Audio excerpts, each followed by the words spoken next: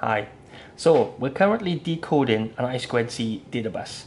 But what if I wanted to find out how many times a certain data packet was being decoded or received? And we can do that pretty cool and easily via the search functionality. So we can search on a variety of events, ranging from edge trigger to pulse width, runt, a certain logic state, and also bus, which is what we're interested in. So I've selected search type bus.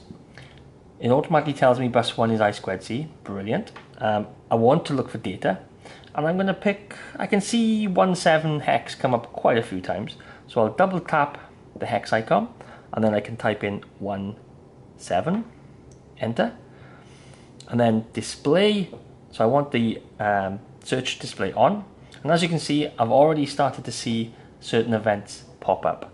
So just to make the screen a little bit bigger, and I'll open up my capture trace, which should give me more events on the 17 data packet. And we can just stop that, and we can also now see where the events are occurring with these white marks here.